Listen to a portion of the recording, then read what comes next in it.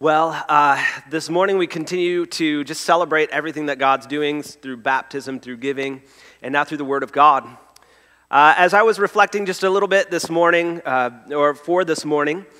was thinking back to when I started in full-time ministry. I started as a youth pastor, and I remember interviewing for my very first position. Now, I got this interview in a season where there weren't a lot of ministry jobs open, even fewer for people fresh out of college with no full-time experience. And so I went into this interview a little bit desperate. By a little bit desperate, I mean a lot desperate, okay? And I don't know, maybe they could even smell it on me. I was that desperate, and I needed this to work out. I knew this is what I wanted.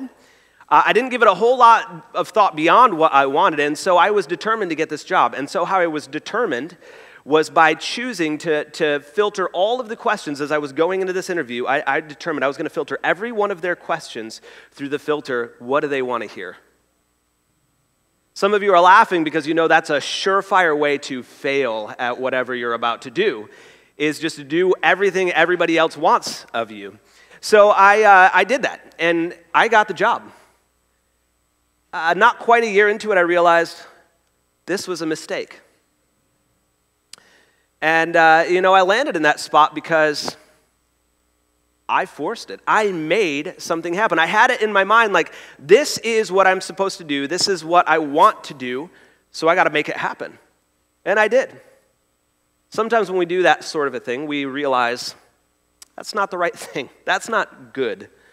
And so just after a year, I found myself looking for a new job to try to transition out of that current position I was in. Now, everything in me leading up to this moment said, hey, just slow down, wait, you don't need to be desperate. Yet I pressed through anyway. And I realized in that moment that we as human beings have an incredible amount of ability to make things happen, even good things, even some good things. Now, there's a saying that many of you are probably familiar with, that the world is what you make of it. Have you heard that before? The world is what you make of it. But the question is this true? I think maybe in light of what we talked about, if you were here last week, we talked about some of the things we have control over, some of the things we don't have control over. And one of the things we have control over is our choice, but can we really control things in the world? Now, some of the things we can control to a certain extent. I could control this job offer to the extent that I could say what people wanted me to say in order to get in. But I didn't have control over what they chose to do with that. Some of us, I think on a certain level, like maybe if we just describe it in general, we might have a certain amount of control over our success in the world.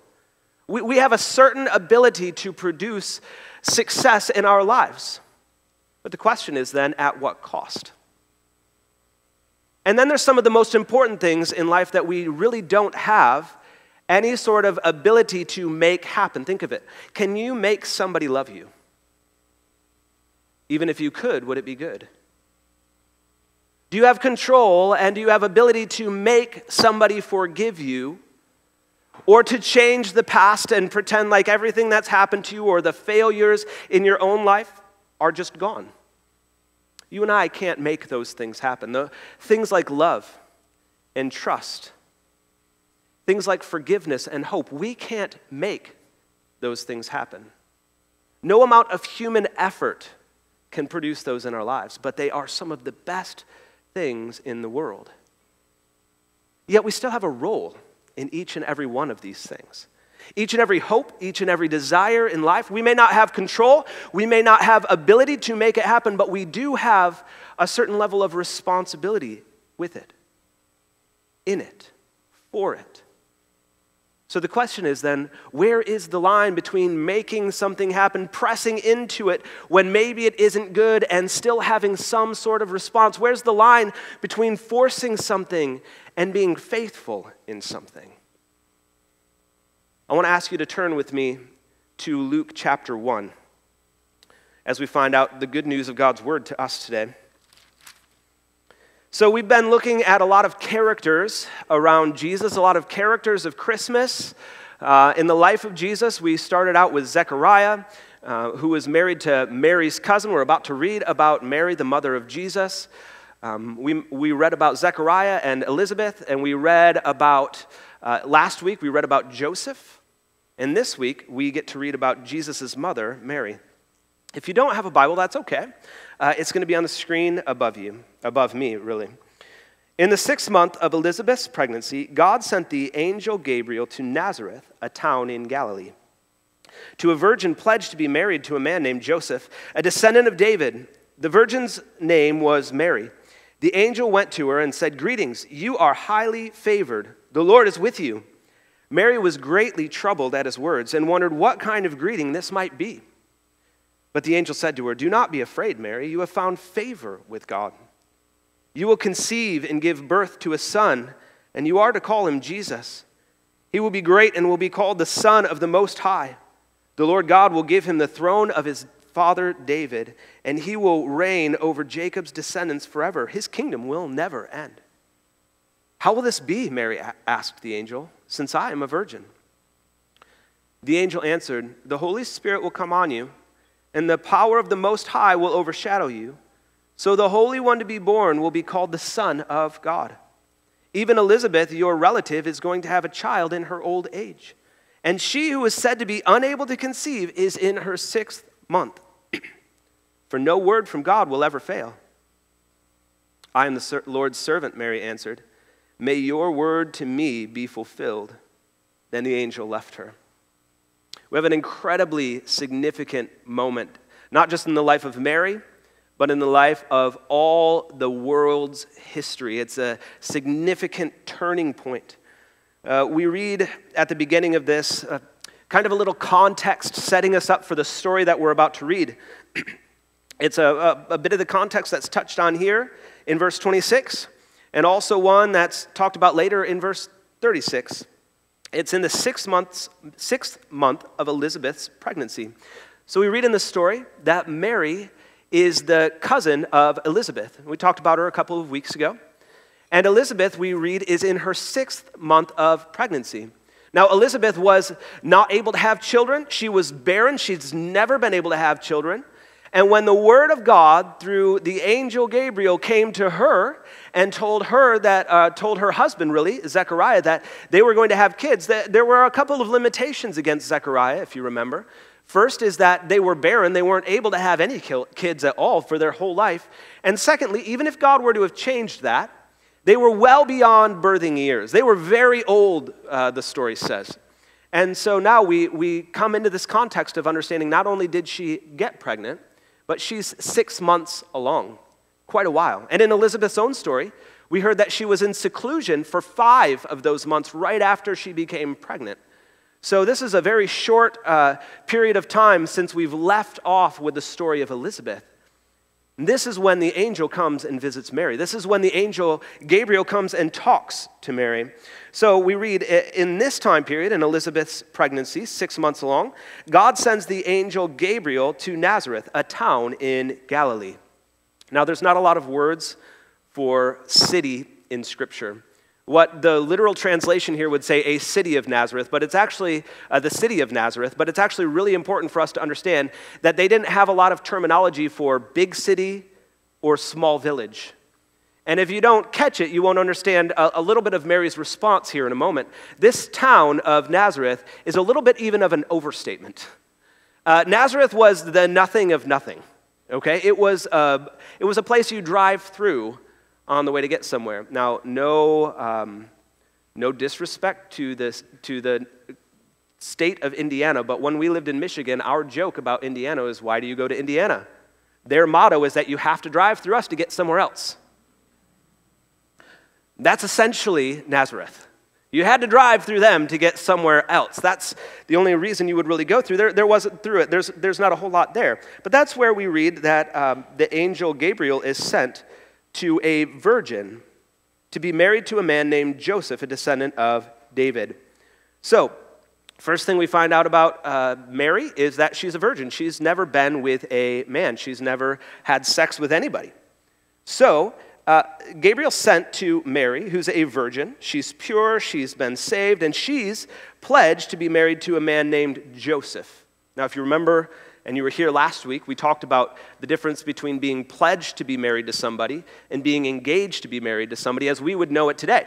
Our engagement period is a time looking forward to something that will be fulfilled, and pretty much the engagement period, there's not a whole lot going on other than a pre-commitment to each other and a whole lot of planning and stress until the ceremony, right?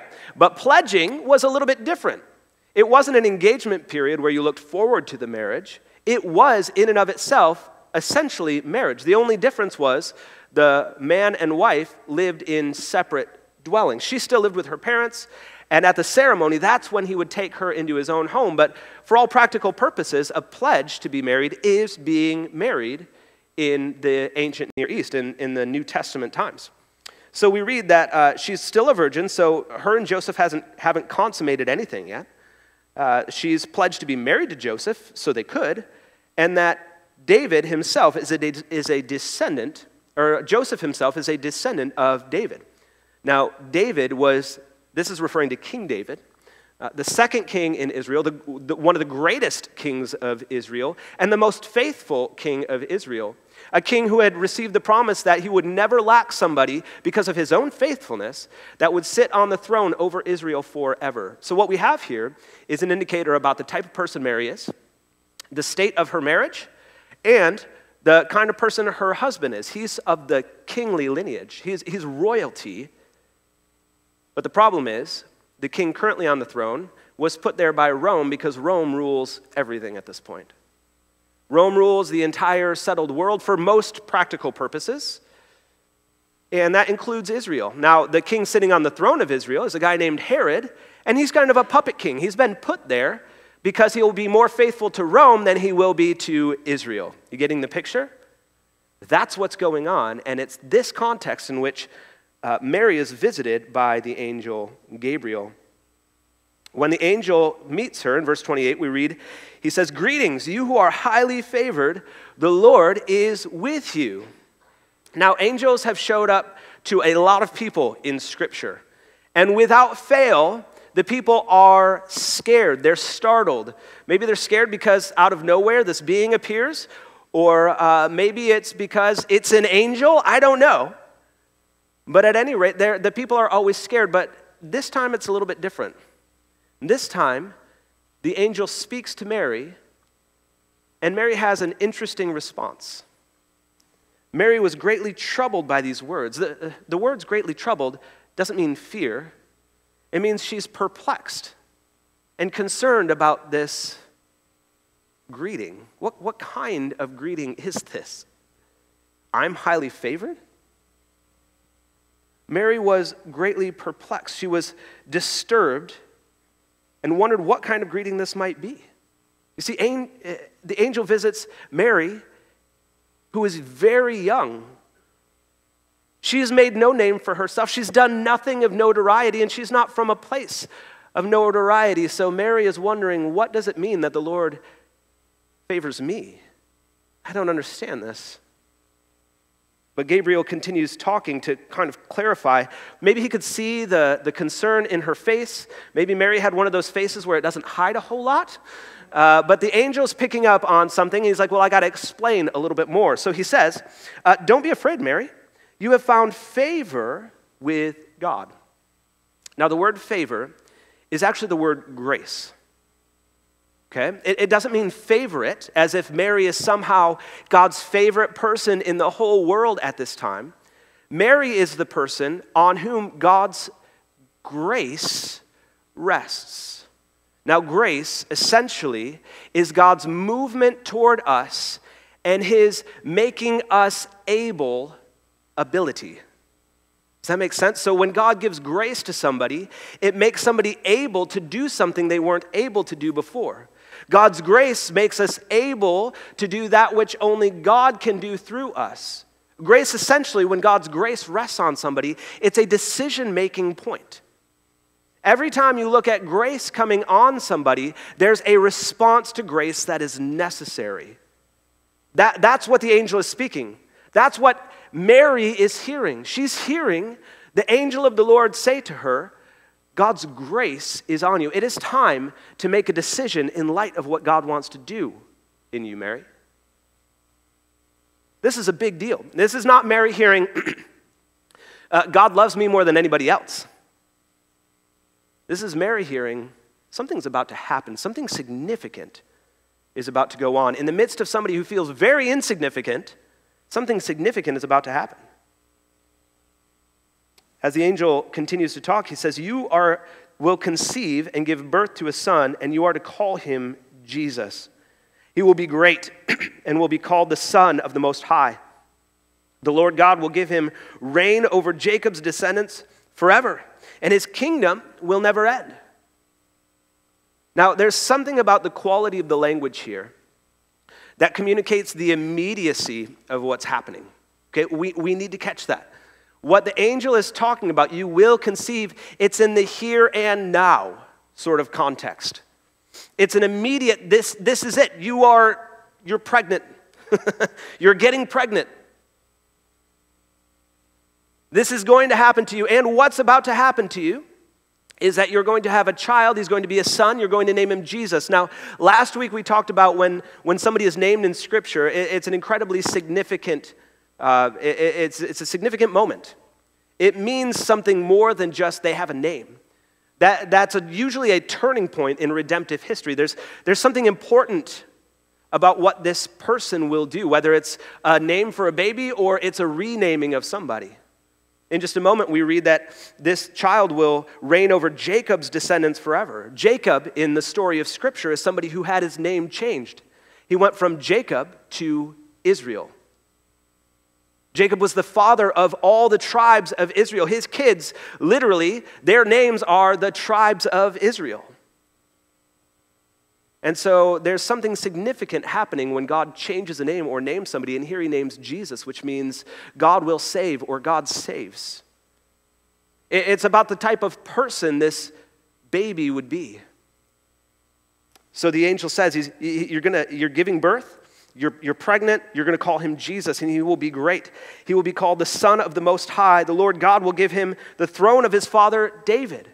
Now remember, Mary's betrothed, she's pledged to a guy named Joseph who is from the kingly lineage of David. So there's a certain amount of this that makes sense to Mary. She's thinking, well, that's great, because if he wasn't of the lineage of David, I'd be a little bit concerned.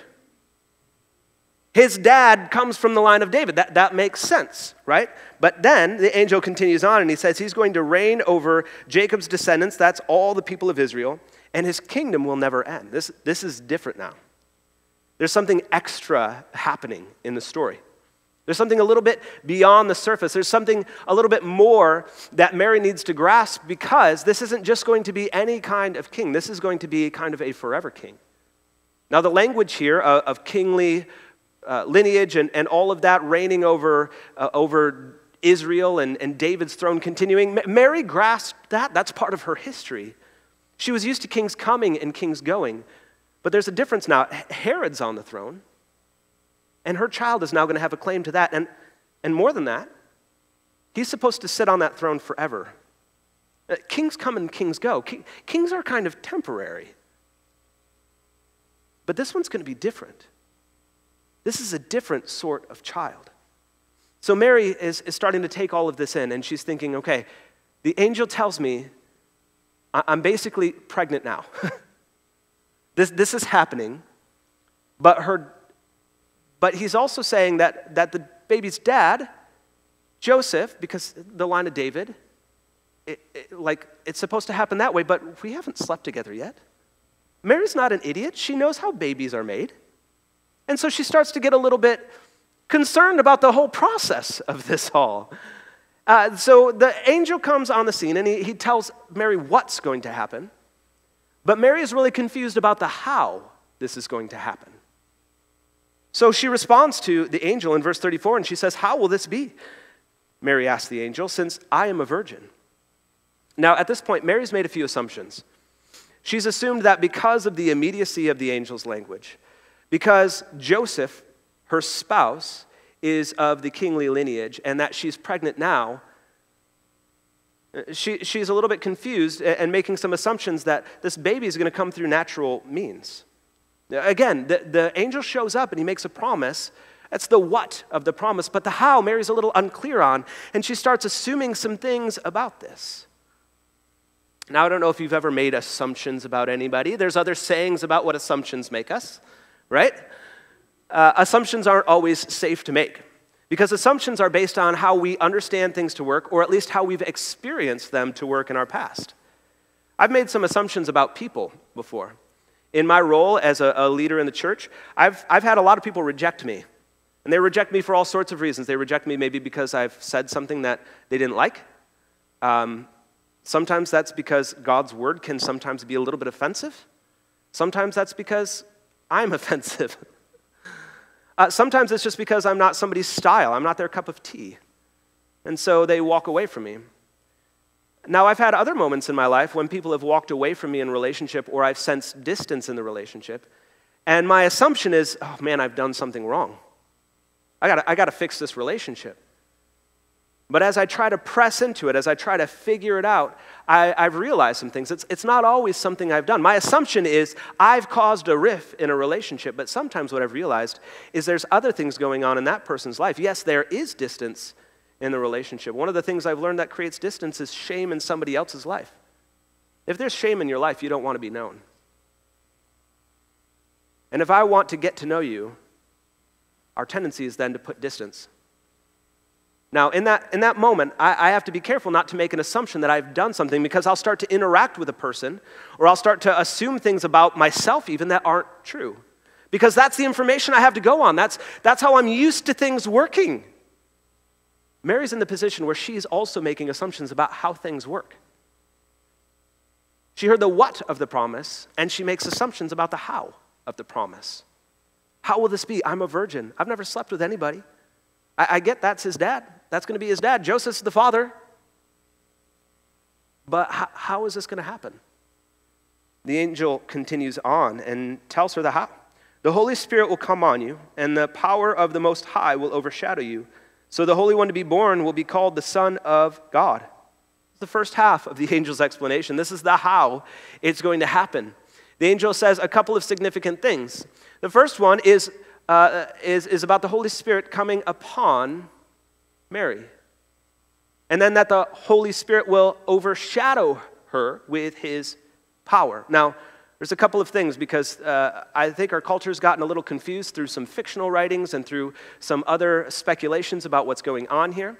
We're not perpetuating in this part of the story some kind of Greek mythology where the gods sleep with humans and have demigods.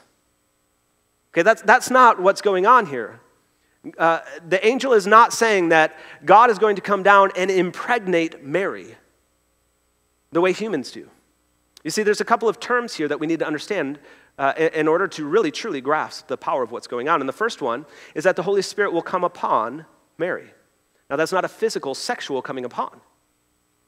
That is a reference that we've heard many times over Scripture. Usually, as you read through the Old Testament of Scripture, there's many times where the Holy Spirit comes upon somebody.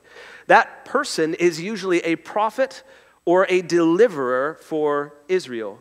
As the Holy Spirit would come upon a prophet, it would enable them, it would be God's grace to them to be able to speak his word and either foretell something that's going to happen in Israel, or to bring God's people back into alignment, or to communicate something from him to the people.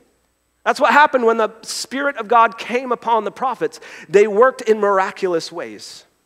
Now, that's what's being referenced here. Now, there's also judges or deliverers for God's people throughout the Old Testament, and when the Holy Spirit came on them, they didn't necessarily always speak on behalf of God, but they acted on behalf of God. That's what the whole book of Judges is about, that the judge is in the place and time when God is going to use that person, and that person has the Holy Spirit come upon them, and they are able to do things they weren't able to do before. That's God's grace to them. That's the language that we have here with Mary. The Holy Spirit is going to come upon Mary to enable something that wasn't able to happen before. Now, the second part of the Holy Spirit here is that the power of the Most High will overshadow you. This, again, is not some kind of a reference to something that's going to happen physically with Mary. This takes us all the way back to Genesis 1, in the beginning, in creation, when the earth was formless and void, and the only thing that was happening was there was a lump of chaos, and the Spirit of God is hovering over the deep. He's hovering over the chaos. He's brooding like a hen over her eggs, getting ready to cause life to happen.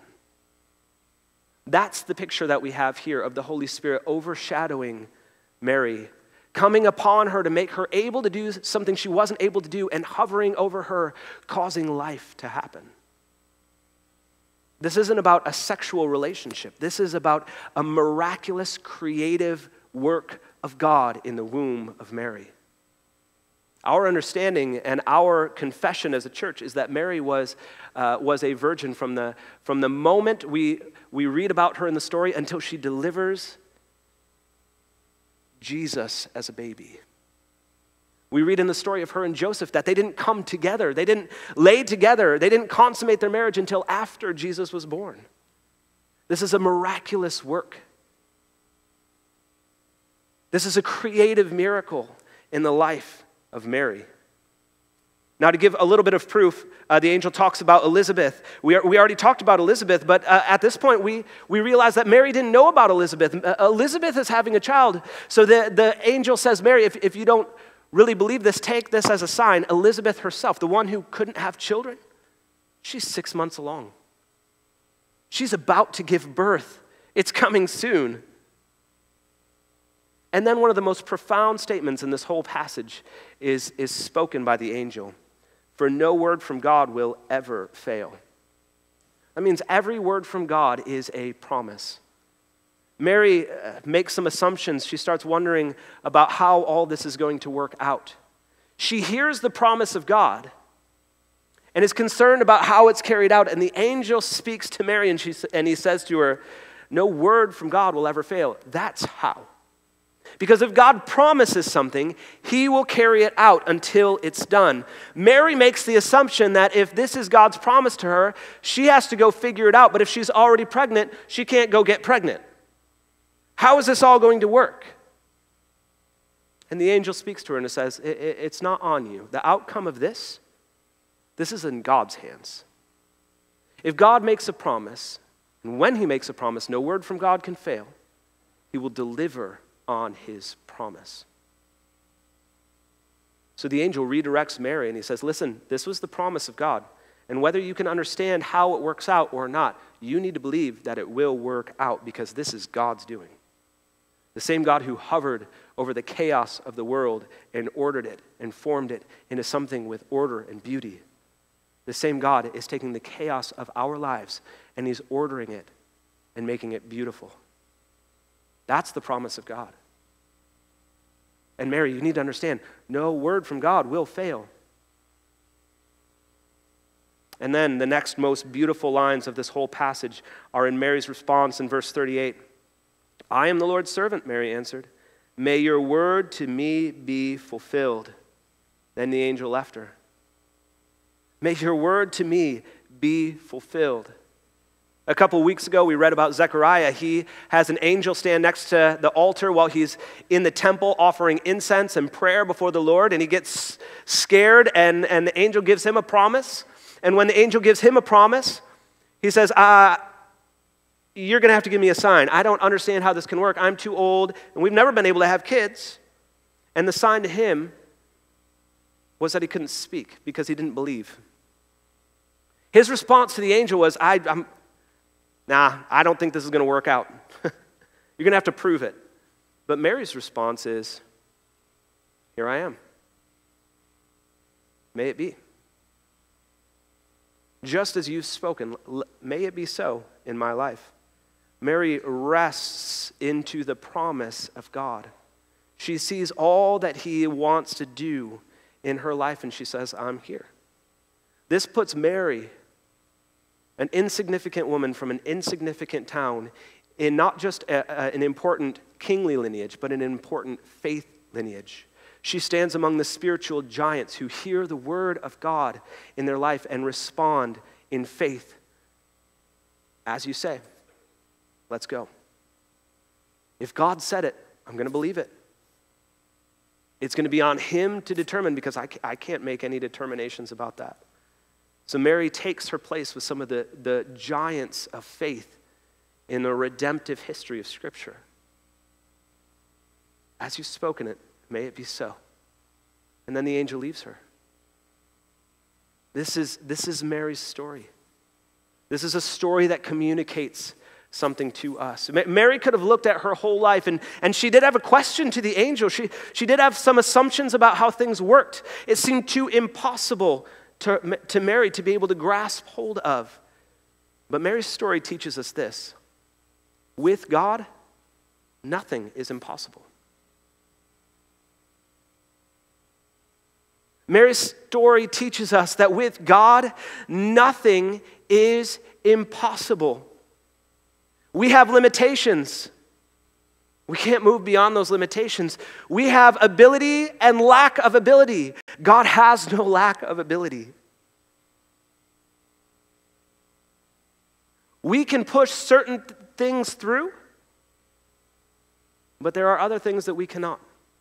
There is no way Mary could have made this happen and still remained everything that she was in that moment.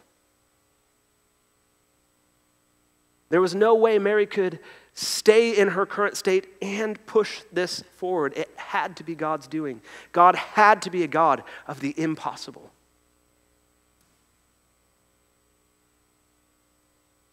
Now, I think there's a lot of us who look at a lot of circumstances in our life and we think, that's impossible. And I think Mary would come to us and speak the words into our ear and say, it's okay. God's a God of the impossible. Whatever that impossibility is for you this morning, we want to be able to step into and respond to a God of the impossible. There's a great many things in our lives we can't make happen. We can produce a lot. We can make a lot of things happen, but there's a lot of things we can't make happen, but God can. We might not understand the how. We might not understand how we get from here to there, but God knows. God knows how to get you from here to there, though it might seem impossible for you. You might start, like me, making some assumptions about how we get from here to there, but you need to hear the word of God to you, that his word will never fail. Now, there are some ways that you and I can step into this understanding of experiencing the God of the impossible, that though our circumstances, though elements of our lives seem impossible, they seem out of reach, they seem like too much, we can accept what God has for us, this God of the impossible. The first thing I want to encourage you is that you need to find the promises of God. That's step one. Look for the promise. Now, just a little caution here. While every word from God is a promise, and every promise from God, every word of God will never fail, when I'm talking about looking for a promise, I'm not just assuming something on God. You see, if we assume something on God, that's actually not God's promise. That's our assumption that God will work a specific way in our lives, and then we hold him to that outcome. That's more like practicing magic and thinking about God as a genie than understanding a promise from God. God is not a genie to give you whatever you want, whenever you want, because you assume God's word never fails in that area. Scripture is filled with promises from God.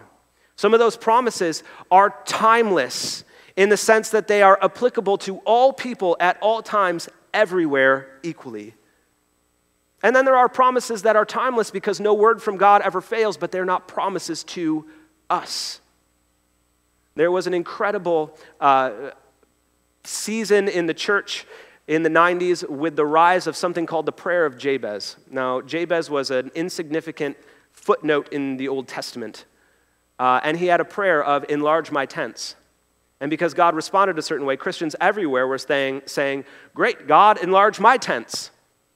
Now, that's a wonderful act of faith, but that wasn't God's promise to you and me. It was his promise to Jabez. We can't take things that aren't promises to you and me and make them promises to you and me. We have to be discerning as we look for a promise from Scripture. We have to find the promises that are for you and me. And here's generically the promises that we understand from Scripture.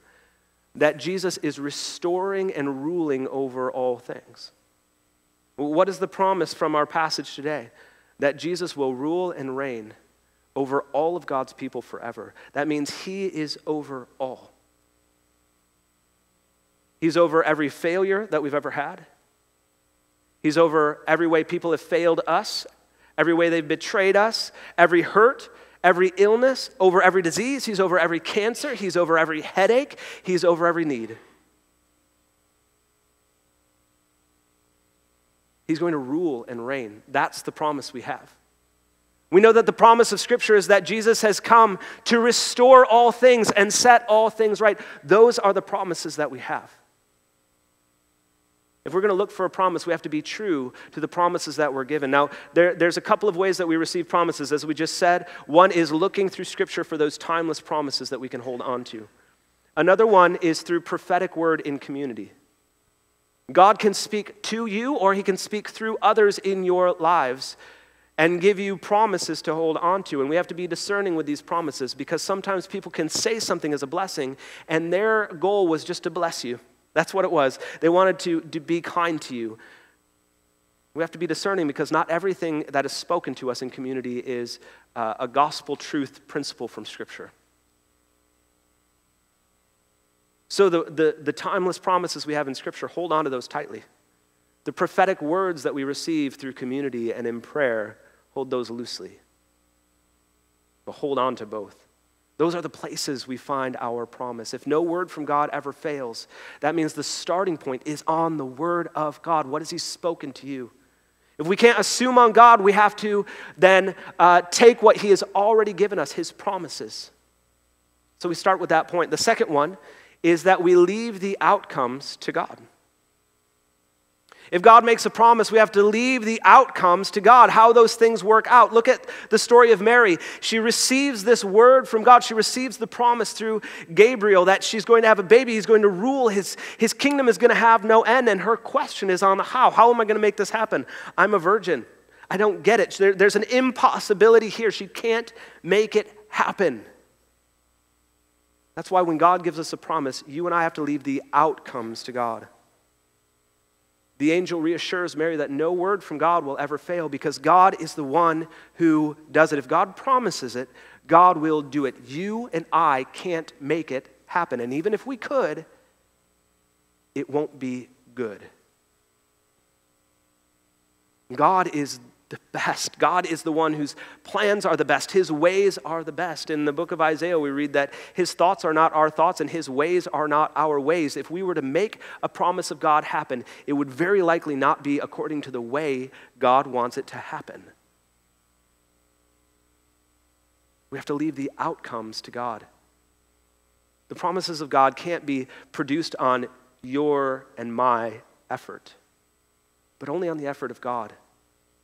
The God of the impossible is the one who gives the promises, and he's the one who does the work. Now, that doesn't mean we have no response. That doesn't mean we have no engagement. That doesn't mean we have no effort in the process. It just means that we're not responsible for the outcomes. And one of the main reasons is because we often think the outcomes will look differently than they actually will. But we do have a role to play. We do have a response. And our response is very much like Mary's, and that is to rest in the promise. We have to rest in the promise. If we're leaving the outcomes to God, that's about our effort and our behavior. But resting in the promise of God is about our internal attitude. It's about our perspective toward what's going on. It's Mary looking at everything that has been promised to her, realizing she can't produce the outcomes of that and still have it be the word of God, still have it do what it's supposed to do. And her response is, I am your servant. May it be to me as you've spoken. Mary's role was to rest in the promise, to not panic, to try to figure out how is this going to work out, but just to simply submit herself to God and say, as you will. May it be so in Jesus' name. It's to have a certain level of comfort in the promise. I was at a conference earlier last year, and I went forward to be prayed for at the end, and I received a word from somebody, and I asked for a specific thing, and the word from this person was not at all what I wanted. I don't know if you've ever asked for something and then been immediately disappointed. So this person, the first thing he said was, "You need to stop." Well, that would have been wonderful if I had known what he was talking about. And then he followed that up. He said, "There's something you need to stop, and you'll know it when you know it." That was about as comforting as it sounds. But I'll tell you what, I knew there was nothing I could literally do about it, so I just started panicking. In light of not knowing what to do, I just started descending into a panic spiral and trying to figure out, what the heck am I supposed to stop? There's nothing blatant. I don't have any, my sin confession is good to go. I'm up to speed on all of those things. Lord, I'll stop anything you want me to stop. Just tell me what you want me to stop. And so I start obsessing about this for weeks. And so I pray about it. Lord, what do you want me to stop? I hear nothing. So I go to my mentor and I'm like, Lord told me to stop something and I don't know what it means. And his response is, dude, stop.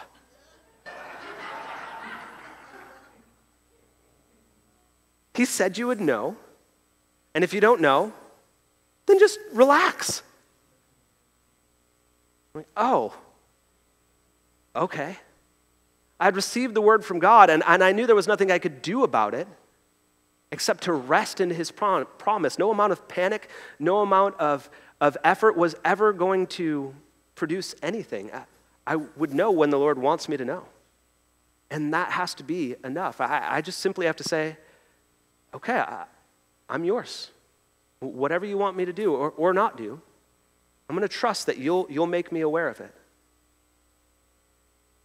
I know many people in my life who have received a prophetic word and then let it dictate every element of their life as if they had to produce the outcomes and they were panicked because they couldn't figure it out. When is this going to happen? When is it going to happen? I'll tell you what, if that's your attitude, you are not far from losing not only confidence in everything going on around you, but you're also not far from disillusionment with who God is and walking away from him entirely. That's what effort into our effort and our concern into the promises of God gets us. But if we leave the outcomes to God and we rest into his promise, then we get to go along for the ride and see what God wants to do. Every good effort in the world has been from him. Every atrocious deed done in the name of Jesus and in the name of the church throughout history has been from somebody taking the control and concern away from God and trying to make a promise happen.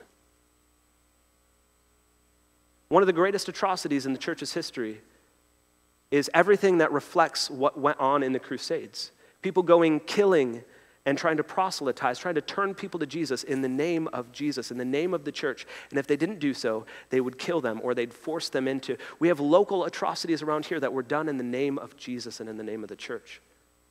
And that's people seeing a promise of God in the word of Scripture and taking control for the outcomes and not resting into his promise.